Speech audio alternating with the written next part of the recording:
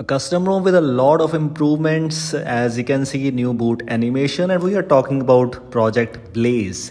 A lot of new things are included in this new update. Some of the things are so good, some of the things might not be, but still it could be a good choice for you if you are looking forward to a custom ROM. We've installed Project Blaze and the version is 3.2, Android 14 of course, and it is also updated to the latest security patch of April 2024, or you can say it's based on the latest QPR update.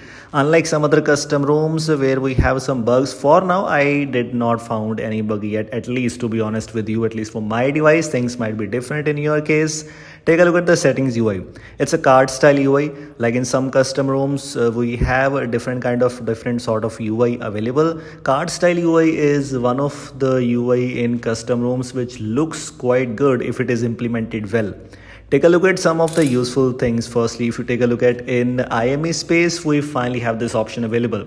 I remember last time when I made video on this custom ROM, I said that this feature is unfortunately missing from this custom ROM and it's now added. So all credits goes to the developers. As you can see, we have this option available and this actually looks so good. Sometimes if this feature is not available in a custom ROM, I usually use a module for that, kernel SU module or Magisk module, but it's available by default, so you will not get any space below keyboard if you enable that option.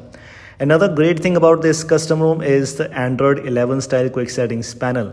Yes, it's available in some other custom ROMs already, but one of the best thing is that we have the option to switch between Android 11 style quick settings panel or Android 14 style quick settings panel by just one click. As you can see, if I choose Android 14 style, all the options below this are disabled and you can choose between Android 14 style or Android 11 style, and you can even further customize it. So that's one of the great things about this one. Or of course you can change the quick setting tile shapes.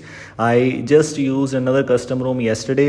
It was good, but it was not having the option to switch between quick switch between Android 11 or Android 14 style quick settings panel.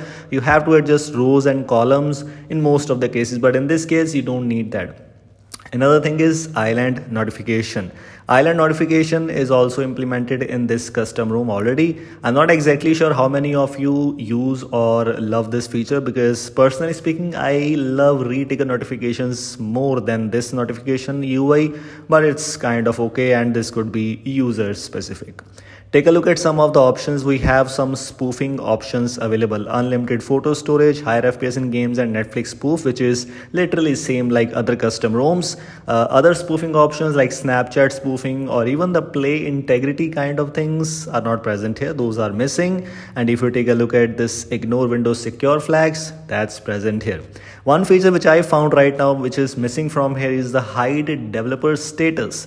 That could be quite useful because I found that in some of the custom ROMs that was good. Another thing which is so good, and I remember last time when I made video on this custom ROM, this thing was missing, was logo. Logo was already there, but of course we are using Project Blaze, so the logo from Project Blaze, it's finally present here. So which means if you enable this, your custom ROM will automatically be identified with that which custom ROM you are using if you share a screenshot, and this is a very useful thing. It should be present in every custom ROM to get to know that which custom ROM you are using. Of course it should be device specific or it should be user specific or user's opinion, but I think so it's not a bad thing to be enabled in a custom ROM.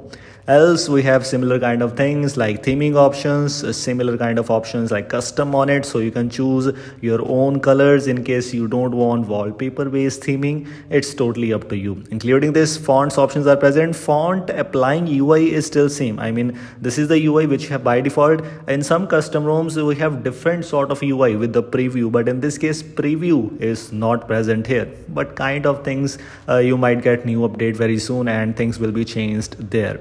Signal icons, Wi-Fi icons, brightness slider styles, and data icon styles, everything which is present in all the custom ROMs right now are present here in this case too.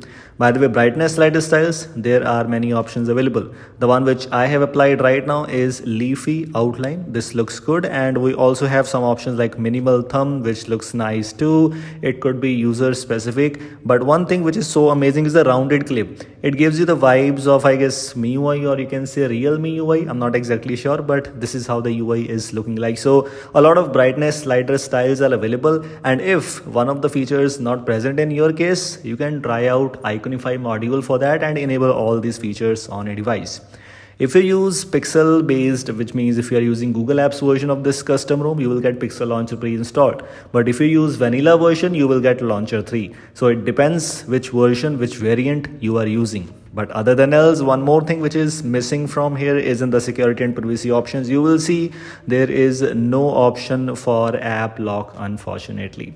App lock is not present here, and I believe that with the next update next month, you will get app locker. I'm not exactly sure how many of you use app lock, but if it is not present here, I just wanted to let you know.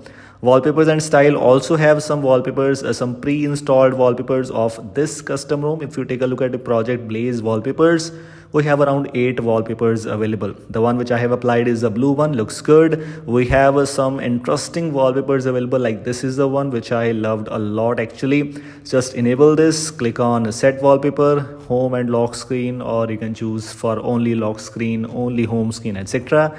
And this is it. So these were the things I just wanted to let you know. If you want to install this custom ROM, if you want to know more about this custom ROM, the link for the website is already available in the description and you can check it out. This is all. Thanks for watching. We'll see you in the next one. Until then, take care.